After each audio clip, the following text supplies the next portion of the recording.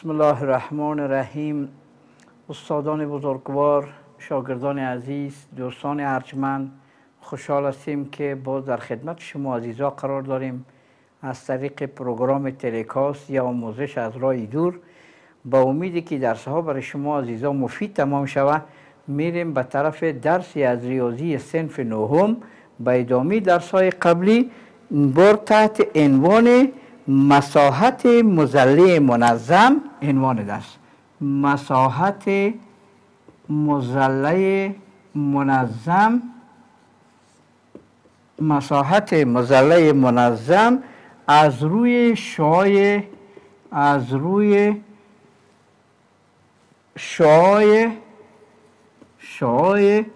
دایره محاطی. دایره محاطی. این دو سه اگرچه که قبل از یک عنوان هست ولی او رسم است دوستان عزیز. رسم دیگه کار خود شماست، امکانات در اختیار دارین، طریقش هم یاد دارین، مشکل نیست دیگه. او جایزی نیست که یک درس برازو ما شما ضایع کنیم، ولی این درس باید گفته شد، پشت سرش است. ببینید دوستان عزیز، عنوان چیست؟ مساحت چی را میگم؟ مساحت امی جایی را میگه یا سطحی را میگه که یک شکل هندسی اشغال کنه. مساحت یک سطح را میگه که یک شکل هندسی امو ساحه را چی کنه؟ اشغال کنه. مثلا ببینید یک مثلث است، نه؟ یک مثلث فرض کنیم اینمی مثلث یک شکل هندسی است. اینمی یک ساحه را ایتو گرفته احاطه کرده. این یک ساحه. اگر ما اندازه اونمو ساحه‌ای که خط کشیدیم نه، اونمو رو اگر بخوایم که پیدا کنیم، مساحت اونمو مثلث میشه. اگر دایره بود مساحت دایره میشه، هر شکلی که بوده میشه. مساحت انشاءالله فهمیدین. اینو دیگه مضلع هست. مضلع ما شما گفتیم که شکلای هندسی است که کوچکترینش مثلث است که 3 ضلع است، یعنی از 3 ضلع کده کم نمی باشه. مضلع کوچکترین مضلع مثلث است که 3 ضلع داره. خب مضلع رو شناختین که از کوچکترینش مثلث شروع میشه، مربع و مخمس و مسدس، یعنی 4 ضلعی و 5 ضلعی و 6 ضلعی تا به هر قدری که بود. خب منظم او رو میگه که امی اضلاع امی مضلع با هم مساوی باشه. اگر 3 ضلع داره هر 3 مساوی باشه، اگر 4 تا باشه هر 4ش مساوی، اگر 5 باشه هر 5ش. تا اینجا رو ان شاء الله فهمیدین. خب شعاع اینا از یک مضلع را مساحتش پیدا میکنیم، اما از روی چی؟ از روی شعاع دایره محاطی. اینا دایره محاطی را ما شما باید اول بشناسیم و شعاع را پیدا کنیم که شعاع چطور پیدا میشه دوستای عزیز. خب اگر فراموش نکرده باشین و حتما انشالله یادتان هست که دایره محاطی، حالا تو برین دیگه به طرف یک رسم که من براتون شعاع دایره محاطی را نشان بدم، متوجه شوین. خب در این رسم اگر برین، اینی یک دایره محاطی است، نیری دایره. خب اگر سوال شود که دایره محاطی کدام دایره را میگیم؟ ما گفته بودیم تعریف اگر یادتان باشه، اونو دایره که با اضلاع مضلع، یک مثلث نی 6 ضلعی است، اینی اضلاع یک مثلث، مضلع ای دی سی بی ای اف، اینا یک دایره است با اضلاع امی مثلث مماس است با اضلاعش. اینمی دایره را دایره محاطی میگن و شعاع از این دایره را که اینی باشه، اینی خط که آر نامش، اینی شعاعش شعاع دایره محاطی میگن. انشالله که شما دایره محاطی را شناختین. دایره محاطی کدام دایره است؟ دایره هست اینی دایره که بر اضلاع مضلع، بر اضلاع مضلع چی باشه؟ مماس باشه. در این نقطه، در این نقطه، در این نقطه. خب اگر دایره که باز بین راسهای مضلع مماس بود، او را باز دایره محیطی میگفت. یادتانه در درس قبلی.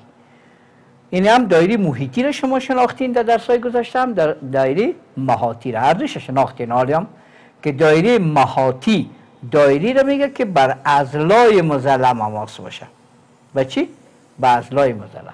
و دایره محیطی دایره رو میگه که بر راسهای مضلع، یعنی تو یک دایره اگر رسم شد بر راسهای مضلع مماس باشه، این دیگه راسهایش اینجا. خب شوی زیبا چطور پیدا میشه؟ دوستای عزیز، اگر ما این خود طبعا یک مضلع منظم است، میتونیم میره با مثلث ها تبدیل کنیم. او شما با چی تبدیل کنیم؟ این یک مثلث، اینمی مثلث اگر ما این را مد نظر بگیریم، سعی کنین اینی ارتفاع جو مثلث است. البته در اینجا در این رسم شوی دایره محاطی اینمی خط است. اینمی در حقیقت شوی دایره محاطی است که از مرکز دایره به نقطه مماس، یادتان است که ما گفته بودیم اگر یک عمود تو رسم شود که از مرکز این تیر شود به اون نقطه که یک خط به دایره مماس باشه، در نقطه تماسش که رسم شود او عمود است. خب خیلی برای مثلث او ای بی ای ارتفاع است، اما برای اینمی دایره محاطی اینمی شعاع است. این اگر میره مرکز بگیریم به اندازه اینمی شعاع ما بگیریم دایره رسم میشه. خیلی چطور دایره محاطی را رسم میکنیم؟ میگه دایره محاطی را تو رسم میکنیم که اینمی مضلع خود با مثلث ها که تقسیم کردیم ارتفاع همین مثلث، ارتفاع خط را میگه که از راس مثلث عمود به ضلع دیگه مثلث رسم میشه. اینی را که یک ضلع مثلث بگیریم، این را راسش بگیریم، عمودی که رسم میشه برای مثلث گفتیم ارتفاع است، اما برای دایره که رسم میکنیم او دایره او چیز است دوستای عزیز، او شعاع زو دایره است. خب رسم کردیم. ایناله اصل درس کجاست؟ دیگه دایره را شناختین، دایره محاطی را و گپا را فهمیدین، شعاعشان پیدا کردین و ثابت هم کردم براتون که عمود هست. چرا؟ عمود دلیلی که اگر یک خط رسم شه از مرکز دایره که به نقطه تماس خطی که به دایره مماس است رسم شه، حتما او خط عمود است و در این حال کوتاه‌ترین فاصله است. این در درس‌های گذشته ما شما اینو کار کرده بودیم. خب حالا منظور چی است؟ منظور است که ما مساحت اینمی مضلع را چطور پیدا کرده میتونیم؟ از روی اینمی شعاع دایره محاطی یک فرمول برش جور میکنیم. ببینید دوستای عزیز، فرمول چی رقم است؟ مساحت مضلع را نامش بانین ای. نامش چی میمونین؟ ای. متوجه هستین؟ محیط مضلع را محیط. خب محیط و مساحت باید بفهمین دوستای عزیز. یک دفعه با دعوتتون میکنیم به طرف تخته. یک دفعه برین در تخته. این یک مثلث بود نی؟ ما گفتم ساحی را که یک مثلث این احاطه کرده این میشه مساحتش. این مساحت مثلث میشه. چیست؟ مساحتش. محیطش کجا را میگه؟ محیطش اگه این مثلث هم نام بانیم A B C، اینی زل بی سی را همراه ای سی همراه ای بی، این هم تو سه طرفشه. اینی فاصله را اگر جمع کنیم بازو محیطش میشه. محیط مثلث. فهمیدن که محیط مثلث کجای مثلث میگه و مساحتش کجا رو میگه؟ مساحت همین جای یا ساحی را که اینمی سه قطع خط احاطه کرده. محیط که این از همین شروع کنیم تا اینجا یک فاصله است، باز از اینجا بریم تا اینجا یک فاصله، از اینجا تا اینجا فاصله، اینمی سه طرفه که جمع کنیم محیطش میشه. پس شما محیط و مساحت مضلع را فهمیدین. حالا میریم به طرف همون رسم که فهمیدین. این حال توسعه کنین اینجا. اگر مساحت همین مضلع را ای نامش بانیم، یعنی همین مضلع ما اینمی مضلع یک ساحی را یا یک سطح را احاطه کرده، او مساحتش. محیطش این تا ای را امرایزی که جمع کنیم، اینمی 6 دلار، او میشه محیطش. آرکس شعاع دایره محیطیش است. آرچ از دوست عزیز شعاع دایره محیطی. این سه چیزی که تعیین کردین، ایناله یک دانه مثلث شما مد نظر بگیرین. مساحت از این مثلث تعریفش خواندین، تعریف مساحت مثلث. قاعده مثلث چی است؟ ای بی ضرب ارتفاع که باشه آر تقسیم 2، یعنی 1/2 ای بی ضرب آر. مساحت ایرمی مثلث است. چون اینجا چندین تا مثلث رسم میشه، اینه که اینجا وصل کنیم، اینجا رسم کنیم، اینجا رسم کنیم، میبینیم که چند تا مثلث رسم میشه با ضرب تعدادی از مثلث ها. چرا همین مضلع به چند مثلث تبدیل میشه. یکیش که پیدا کردیم مساحتش با ضرب تعدادش میکنیم، باز مساحت مضلع مکمل چی میشه؟ پیدا میشه. خب این یک فرمول هم درست است. اگر از روی محیط هم بگیریم میتونیم. محیط همین مضلع چطور است؟ ای بی ضرب ان چی مانا؟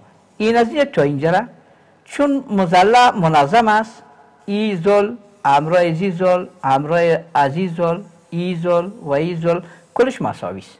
اگر یکیش که پیدا کردیم، یکیش با ضرب تعدادش کنیم که چند دانه میشه، اون محیطش پیدا میشه دیگه. مثلا از این تا اینجا رو باشه 2 سانتی متر. خب این چند زولیست؟ 6 زولیست، نه؟ 1 زل، این 2 زل، 3 زل، 4 زل، 5 زل، 6 زل.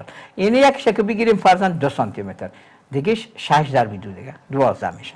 یعنی ای بی ضرب ان تعداد مضلع است. خب اینجا باز یک فرموله که دیگه اینو پیدا میشه که ای یعنی مساحت مضلع مساوی است 1/2 خودش، این ای بی را از اینجا بگیریم، ان از اینجا بگیریم. این در حقیقت محیط است، یعنی محیط مضلع نامش پی ماندیم ضرب آر که شای دایره محیطی باشه. یک فرمول برش پیدا میشه که مساحت مضلع از روی شای دایره محیطی مساوی است به 1/2 پی ضرب آر.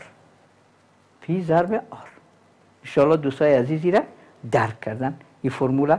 اینال از این فرمول باز میتونیم ما در تمام سوالات خود ازش کار بگیریم در حل سوالات.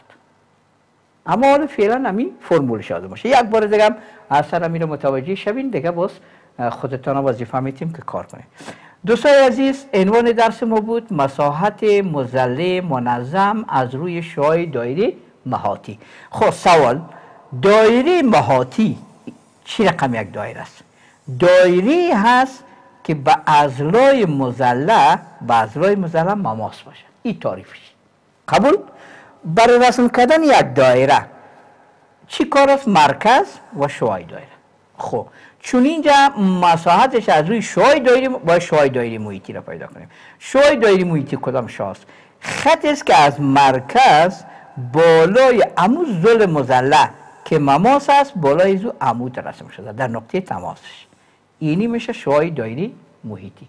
اینا هر کدامش اگر رسم کنیم شعاع دایره محیطی، یعنی هر مثلث که رسم کنیم چون این منظم است که رسم کنیم به مثلثات تبدیل میشه. خب از یک مثلث که مساحتش پیدا کنیم در حقیقت از کل مضلع پیدا میشه. چرا از یک مثلث پیدا کنیم، مثلثایی که طور پیدا میشه از رسمش ضرب تعداد از اون میکنیم و نه مساحت مثلث پیدا میشه.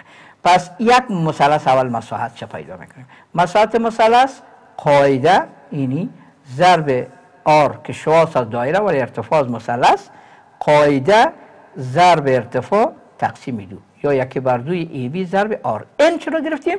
که یک دانه مثلث نیست، هر تعداد مثلثی که در این مضلع رسم شد ضرب تعداد از اون میکنیم.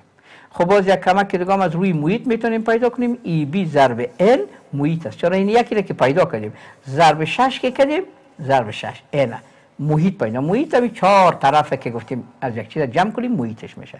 اینو پس فرمول مساحت که بانیم ای 1/2 خودش ای بی ضرب ان نامش چیست؟ محیط ضرب آر. آر چی؟ شعاع دایره محیطی. این یک فرمول برای مساحت مثلث از روی شعاع دایره محیطی پیدا میشه که ای مساوی است 1/2 پی ضرب آر.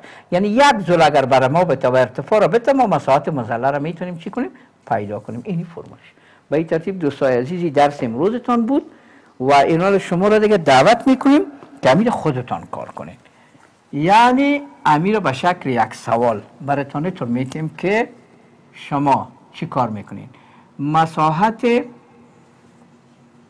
مضلع منظم را از روی شعاع دایره محیطی چگونه به دست می آورید؟